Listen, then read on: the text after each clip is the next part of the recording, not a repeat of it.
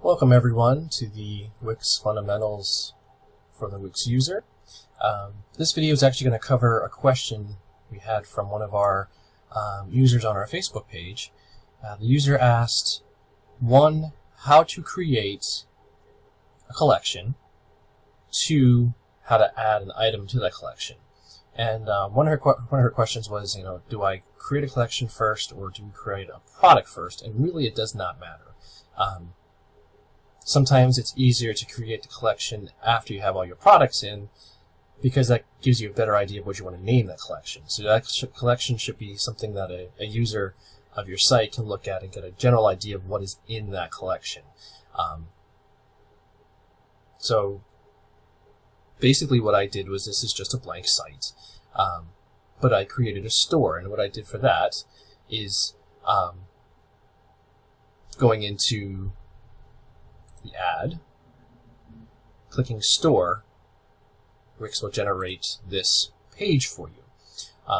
One nice thing, especially for this demo, is that Wix gives you some general blank items to work with.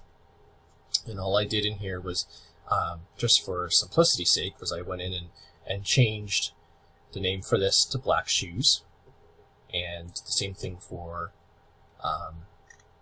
down here was a gray sweatshirt. Okay, so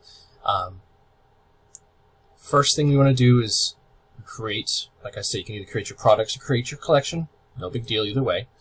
Now that I'm in the store, I want to go to my dashboard, store products, and under here I have collections. So collections are basically if you want to group any specific item together. So we're going to create 2 collections just for simplicity's sake. So we're going to click collection for shoes, and in here I can actually click the add products and add my shoes directly. Click add, and if I want to, I can actually create an image as well for that collection. It's up to you, don't have to do that. I'm going to click save.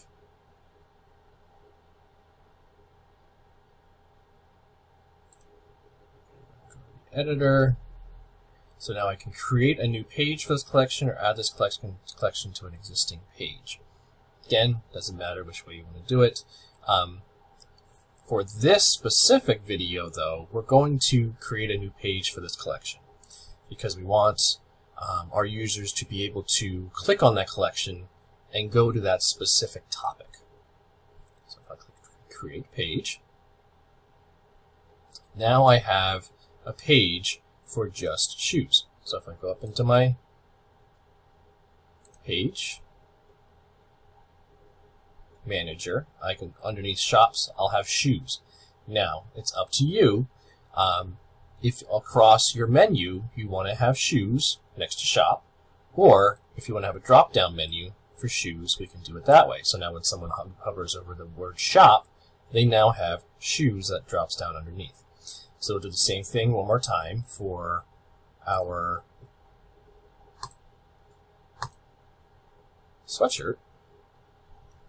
Again, if I go into store products, collections, I can create one for clothing. Add products, sweatshirt, click add. Again, if I hit save, it's going to again ask me if I want to add a page, which I'm going to. Create a page.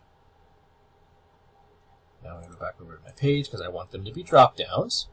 Just going to click on this, drag, and bring it under. Now we have a drop down menu. You want something on your home page that has those different collections. So now that I have the collections created, I can go into my store, my dashboard, store products, into those collections. So now I want to add collections, okay, of the clothing. So if I go to my dashboard, store products, go into my collections. So we've created a collection already for our page, or sorry, for that collection. Maybe we want to put it on that home page. So we're going to add to the home page, add that collection, and now it's going to show up actually on our home page as well. So then we can play around, mess around, everything we want to do. It's up to you when it comes to adding multiple collections to your home page. You may want to, instead of having multiple collections shown, you may want to take 1 or 2 collections, 3 collections, however you want to do it, and combine them. So basically create a new collection that maybe just states it for the home page, and then add everything in those 3 collections into 1 collection. That makes it easier instead of having 3 separate collections. Again, with Wix, it's really up to you, however you want to do it. But that's the way to add a product collection to your home page or to whatever page you want it on. And then, again, you can create your own specific page for that collection as well. If you liked the video, make sure to like, and make sure to subscribe if you have not already to our page. And as always, make sure to check out our Facebook page, like our Facebook page, follow us, make sure to ask questions. Again, I'm going to use those questions for these videos. So, thanks a lot for watching. Have a good night.